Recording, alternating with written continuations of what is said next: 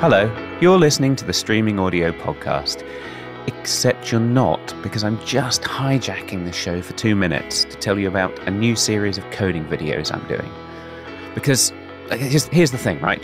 We get so many interesting people on this show talking about what they're building and the problems that they're solving. It just makes me want to build some stuff of my own. It makes me want to take what I've learned from them and apply it. So that's what we're going to do. We're calling it Coding in Motion, and we're going to take an idea, a language, and an empty directory. And we're going to build an entire event system from scratch. No hand waving, no skipping the complex bits. You're going to see the entire build, line by line, end to end. I promise you'll learn something new about Kafka, or a language you haven't tried, or a library, hopefully all of that.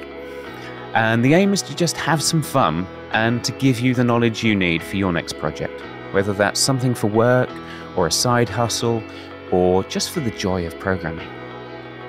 The first episode of Coding in Motion is going to use TypeScript, Kafka, a musical instrument, and a 3D graphics library. And it's released on Wednesday the 4th of May, which by my clock means it's going live on YouTube tomorrow. If you're watching this on YouTube, there should be a link appearing now.